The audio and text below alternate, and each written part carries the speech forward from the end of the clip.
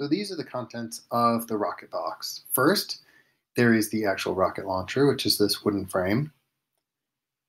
There's a bike pump to pressurize the rocket. There's also a rope and a clip. That's what holds it in before it launches. There's a pair of heavy-duty scissors for cutting the cardboard and a bunch of clear tape. There's a funnel in case you're not close to a faucet. There's several bottles, which become the actual rockets. That is a gigantic nail to hold the thing down, but we've switched to tent stakes. A bunch of cardboard. There might also be some cereal box stuff, and those are things are stoppers. One of the stoppers, the main one, is probably attached to the pump.